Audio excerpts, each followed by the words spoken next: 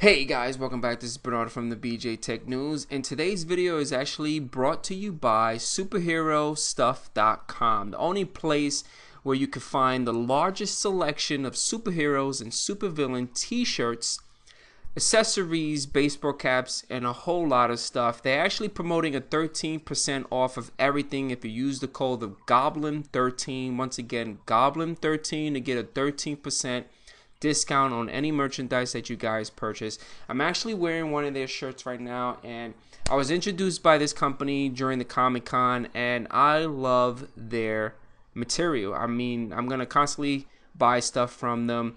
I'm loving it. So hopefully during the next videos that you guys are gonna see me, you're gonna see a lot of these shirts on me because I'm supporting them. I love their shirts. I love the design. I'm a huge Marvel, DC superhero, so I'm actually going to leave all the description links and all that stuff so you guys could go check out. Go check out the website. Check it out. It's pretty good. So let's get started. So today is a first boot. First boot of what, Bernardo? Well, a first boot of Fedora 20. Yes, I not too long ago did a Fedora 19 to you guys. 19 was released, I believe, a couple of months ago. And it looks like FedoraProject.org have released, they haven't released it, but it's an alpha stage of Fedora 20. I'm gonna place these links at the bottom of the description so you guys could go check it out. But I actually downloaded the 86 and 64-bit install DVD, and it's about 5 gigs. It's up to you if you guys want to test out the 86-bit or the 64-bit. It's really up to you. Me, in my testing environment, I normally test out the 86-bit. I don't know why. I always do. As always, I am using VM Workstation to test out my environment. I'm actually doing 9.0.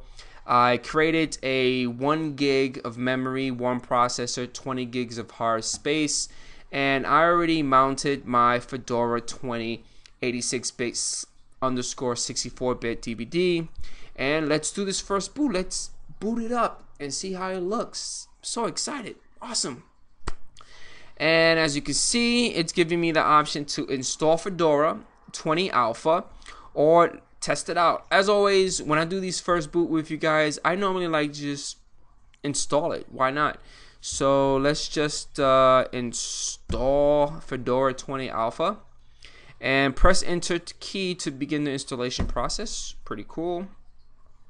Let me get out of this, close this. Now, the operating system type that I'm using on my virtual machine, in case you guys are wondering, I'm going to go to settings and I'm going to show you my options.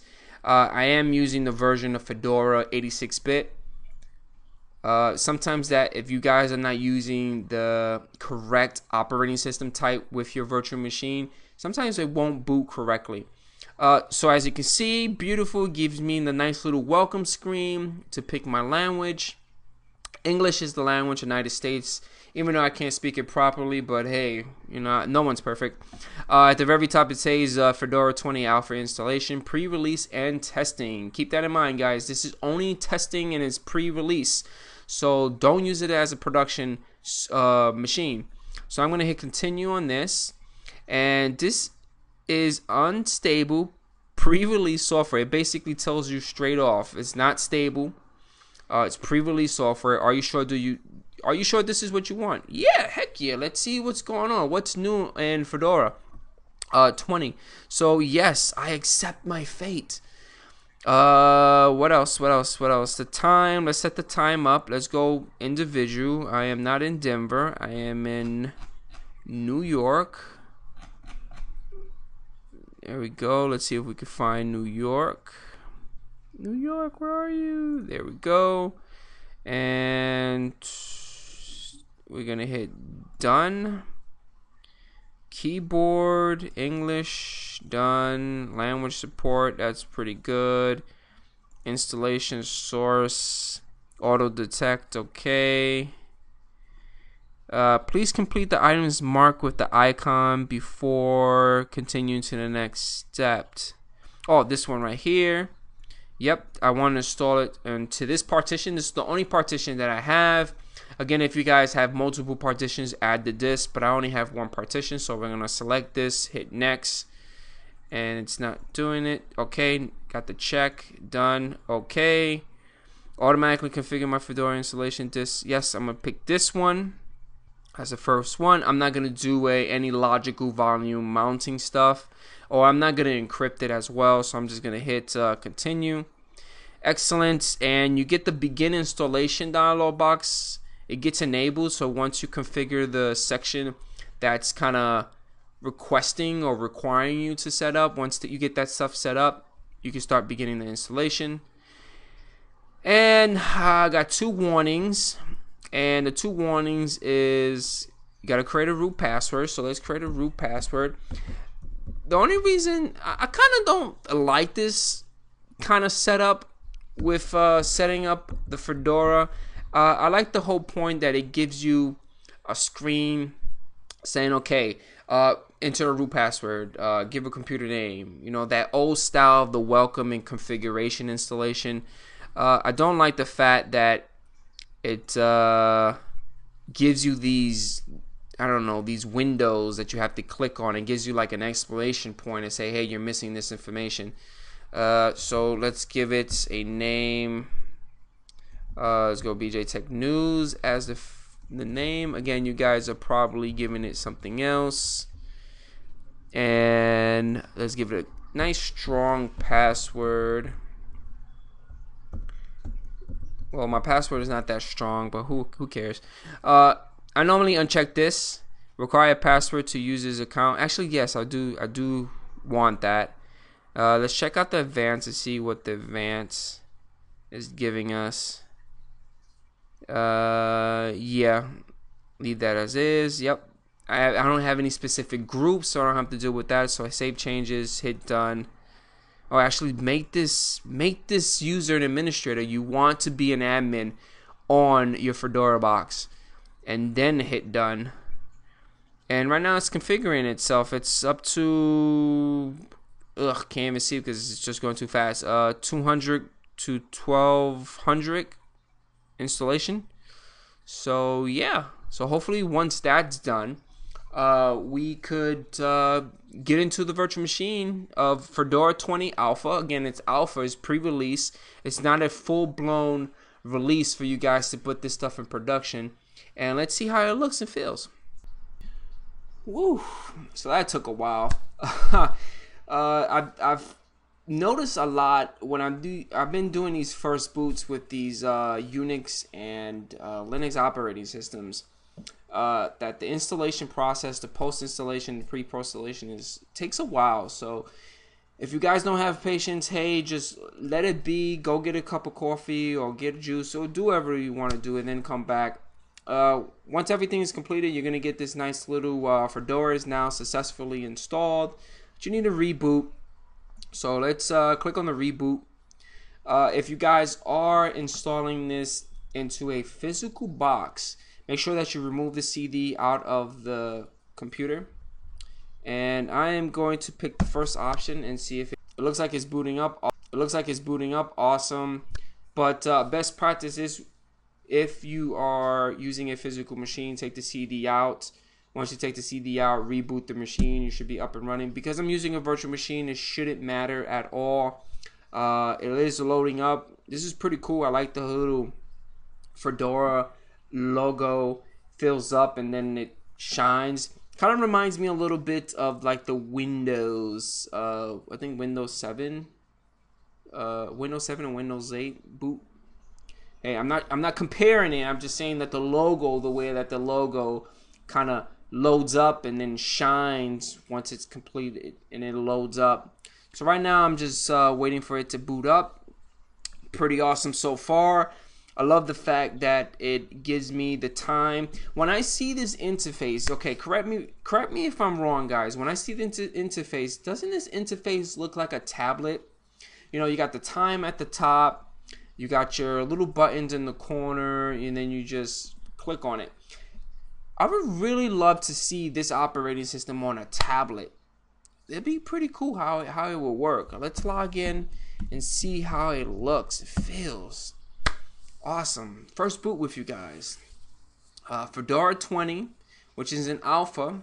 Again, I will place all the links at the bottom of the description so you guys can go check it out. I think a couple of months ago I did Fedora 19 with you, and I'm super excited about this. And it gives me a nice little welcome screen, which it looks like it's 5 steps that you have to do. So let's set it up together. So English, yes, next. Input source is English, yes, next.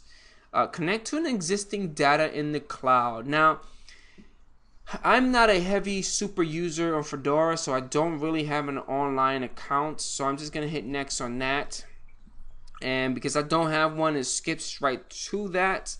And it wants me to start using GNOME 3. Look at that. Wow, GNOME 3. We're going to hit start using that. And there we go. One thing I noticed about this is that it automatically auto-filled the resolution. If you guys have been following a lot of my first book with the latest and OSs, like I did Ubuntu, Xubuntu, Lubuntu, I had to change the resolution. But with Fedora, with my virtual machine, it automatically configured itself. Awesome. That means I didn't have to install any VM tools. As you can see, it has a nice little welcome screen. This reminds me a lot of the Mac OS. When you first start your Mac, you get the nice little welcome screen. You get all those little different welcome languages, and welcome in Spanish, welcome in Korean, Japanese, and whatever type. And then it boots up to the desktop, and you're able to, use Fedora. So that kind of reminds me a little bit of the Mac. You got a nice little GNOME help dialog box to get started with basic common tasks. I'm just gonna close that for now. But yeah, I'm loving it. This is pretty awesome. Let's go to activities, and within activities you get the nice little sidebar. It looks a little familiar like on 19. From my understanding, Fedora 20 fixes a lot of the speed, increases the speed actually. I don't know too much about Fedora 20. For those that have been using Fedora 20 Alpha, have been testing out, what are the new features? What's the hype about? Why 20? Why not keep it on 19? 19 is very stable from my understanding. It works perfect when I was using it in the past, but why all of a sudden 20? I know you have to upgrade your operating system, but Fedora project.org didn't release too much notes on it. Let's go into the show applications. As always, it looks like Fedora is supporting and providing you an Office suite. They're giving you LibreOffice, which is great on the Unix platform. I think it's a little better than the Microsoft Office side, to be honest with you. And let's go to the second page. And yeah, what's SunDry? This is SunDry. Okay, cool. Firewall, screen reader. Okay, some of the tools, utilities.